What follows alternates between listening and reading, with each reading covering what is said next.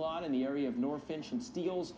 2 women were shot. One, a woman in her 50s, was taken to hospital with serious injuries.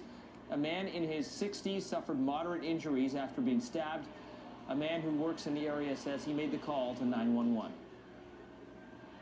I saw the 2 sisters, one of them bleeding with a wound in her abdomen and arm, and the other one holding her up, screaming for help. And so I got off my vehicle, and the first thing that I thought of was to call 911.